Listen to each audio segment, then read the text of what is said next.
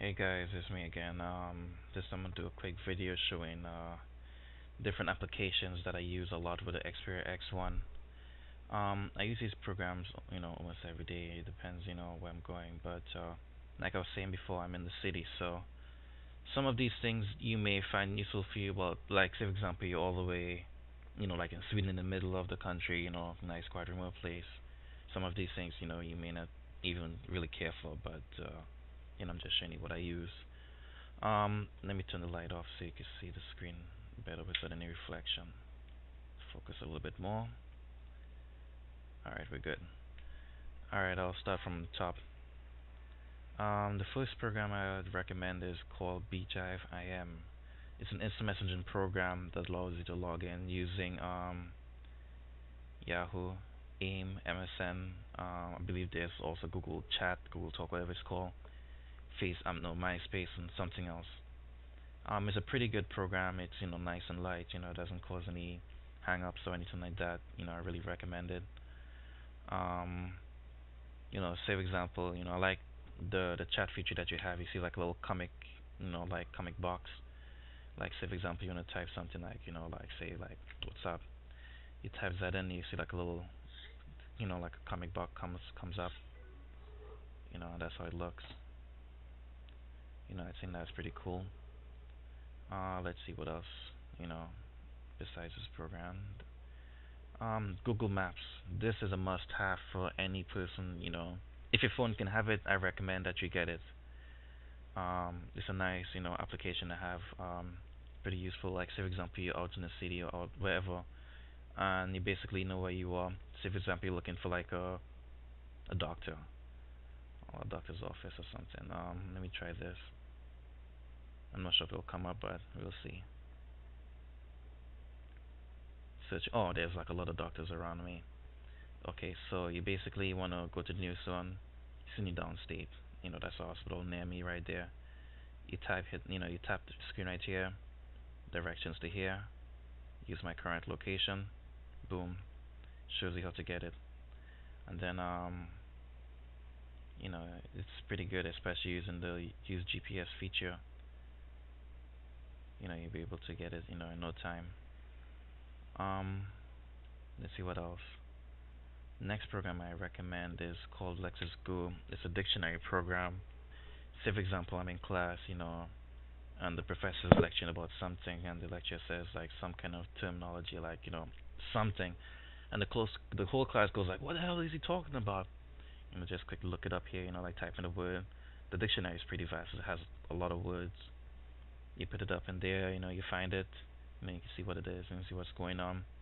Another feature that I like too is it has auto scroll feature. So instead of having to scroll down on the side, you press on the scroll bar, automatically scrolls on its own. I like that feature also. Okay, next up is MSN Messenger. This is a pretty good this is a standard MSN program, messenger program that you can find in Windows mobile phones. Nothing really too spectacular, but I just like it because it's the original one. It's given me no problem. I've been using it for a long time, so you know, if it ain't broke, don't fix it. Opera browser. This is a solid browser here. Sometimes when you're on your desktop, not sometimes, when you're on your desktop at home or on your laptop, you're able to view web pages in a full view. The Opera browser enables you to do that. Like say for example, I want to go to like CNN.com. Enables me to view the whole site, like the full view, like I would see on my desktop, compared to like the mobile view. You have the option to switch to the mobile view if you want to, but I like using the actual full view because it's widescreen and you can see the font. I have no problem seeing the font. Um, it's just there. All the information's on the screen. I love the feature I like about it. Like, say for example, you say to yourself, "Oh my goodness, I can't see the font; it's too small." You're able to just double tap the screen and it zooms in to wherever you want to look at. You could scroll down, left, right, whatever, and it's pretty good. The web page is still loading, that's why you still see like the checkers and stuff. But yeah, it's a really good browser. I highly recommend it. Um, oh, what's this? Oh, yeah, what's another link? Yeah, I recommend Opera. It's a definite must-have. Okay, let's see what else. Let me go down some more. Besides Opera, let me see. Going down on the list would be hmm. All right. Shozu. Shozu. I know some of you guys use like a lot of photo sharing sites like photo blogging, and I think it's called that. Where you take a picture, show it to like your friends on like billions of people around the world. Oh wait, no, I mistakenly went to Dashraya. Yeah, Shozu.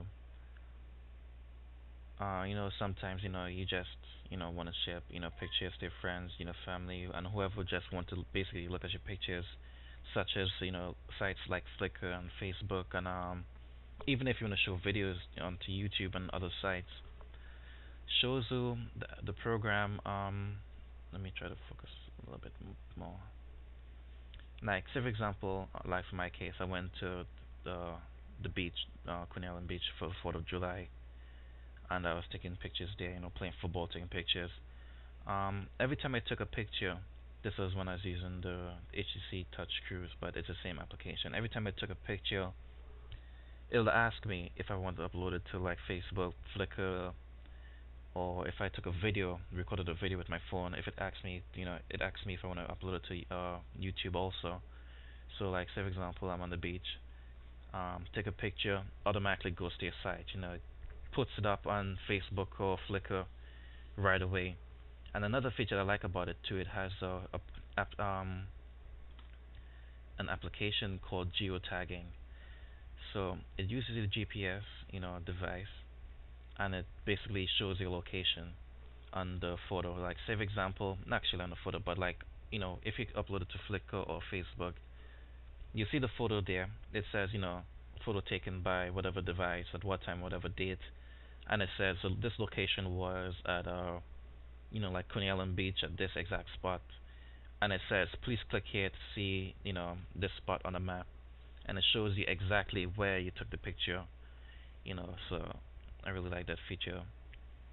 But for those guys who go around messing around with other people's girls and wives and all that stuff, you mightn't really want that feature because if you take a picture accidentally goes online, the guy could find out exactly which hotel you were, so you'd be dead.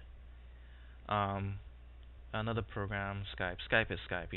Is a must-have for phones with Wi-Fi, 3G connection, a pretty decent edge connection. Enables you to make voice over IP calls.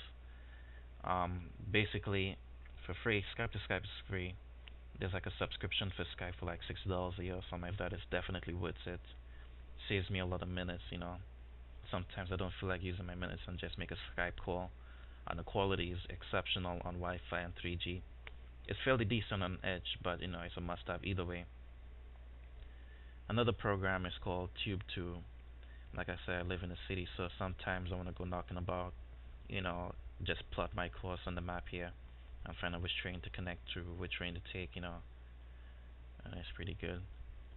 TomTom, TomTom, the GPS navigation. I'm using TomTom 7, and with the U.S. maps in Canada and Mexico, and you know, TomTom is very very good. It works exceptionally well with the Xperia. Even has the widescreen feature, which is awesome. I like it. That's basically that for TomTom. Um, Another program that I like is called not a program, but it's a service. It's called orb.com. Basically, I have a couple of seconds to show this video. I don't really want to go for my 10-minute thing. Basically, like say for example, you have like media on your computer. You can stream it to your phone or whatever device, and it streams it in very good quality depending on whatever connection you have. So say for example I'm at school and I'm using the Wi-Fi at school. If I have like a 3G connection going on, you're able to stream whatever you have on your computer onto this here. Right now is a football match that I have showing, and it's pretty good quality. But